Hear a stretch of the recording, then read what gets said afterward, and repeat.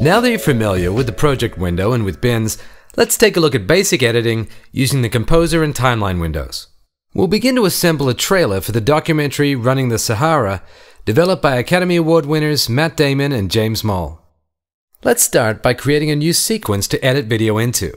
Now make sure the Sequences bin is open, right-click in the bin and choose New Sequence. Give the sequence a name and then double-click it to load it into the timeline. Since you haven't yet edited any video, the timeline will appear completely blank. Now here's a really important tip while you're working through these videos. When you're practicing your editing using one of the provided sequences in the tutorial projects, right-click the sequence in its bin and choose Duplicate. Rename the duplicated sequence as desired and then double-click it to open. This way, you'll always have a copy of the original sequence to go back to after you've finished experimenting. Now let's start editing. Make sure you have a bin with video clips open. Remember, to help identify the clips, you can switch between text, frame, and script views. Double-click one of the clip icons. We'll start building our trailer with establishing shots of the Sahara. You'll see the clip appear in the source monitor, the left of the two video monitors in the Composer window. You use the source monitor to review your clips and set in and out points for the portions of the video you want to edit into your sequence. To quickly scrub through the clip, click and drag across the light gray position bar directly below the image. To playback from any point, just press the spacebar. Press the spacebar again to pause. To step through the video one frame at a time, use the left and right arrows on your keyboard. Now before we go any further, let's look at a really nice method for reviewing footage, and that's the J, K, and L keys. Press the L key and your clip begins to play forward. Press the J key and it reverses. Pressing the K key will stop playback. To play the clip at double speed, press the L key twice. Of course, pressing the J key twice will play in reverse at double speed. And finally, to play the clip back in slow motion, hold down the K key while pressing either the J or L keys. Take a bit of time to practice working with these three keys. Once you have a natural feel for how J, K, and L playback works, you'll find it extremely efficient for reviewing footage. The point of the source monitor is to decide what part of the clip you want to edit into your sequence timeline. First, you'll set an in point for the start of the section. Move to the appropriate frame using the mouse, the arrow keys, or the JKL keys. Press the I key to set an in point. Now move to the end of the section you want to edit into your sequence and press O to set an out point. To review the section you've selected to edit, click the Play Into Out button located below the main play button.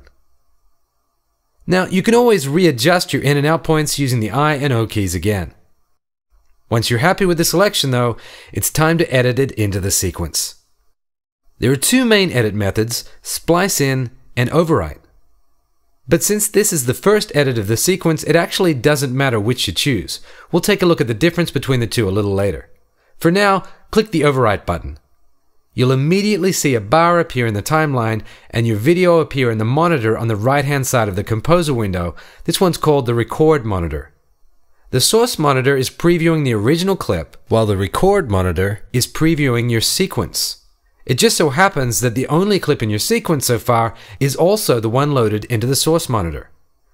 Notice that as you scrub the source monitor, the record monitor stays where it is. That's because you're simply reviewing the original source footage. But when you scrub the position bar in the record monitor, the position indicator in the timeline also moves. That's because your record monitor is actually a preview of your sequence in the timeline. This will all make a lot more sense as we add another video clip. Let's double-click another clip from the bin to load it into the source monitor. Again, review and set in and out points. Before you click overwrite, drag the position indicator toward the end of the clip in the timeline. As you drag, hold down the Command key on a Mac or the Control key on a PC. Holding down this modifier key causes the position indicator to snap neatly to the edges of clips. Now click the overwrite button. The new clip gets added directly after the last one. New video is added at the location of the position indicator, which is why we snapped to the end of the first clip. You can now continue to build up the trailer by loading new clips into the source monitor and editing them into the timeline using the overwrite button. And of course, if you make a mistake, feel free to use undo and redo. Undo is Ctrl-Z on a PC or Command-Z on a Mac, while redo is Ctrl-R or Command-R. And as your sequence grows, use the scale bar and scroll bar at the base of the timeline to navigate through all of your clips. In the next video, we'll take a look at how to insert video midway into your sequence using both the overwrite and splice in buttons.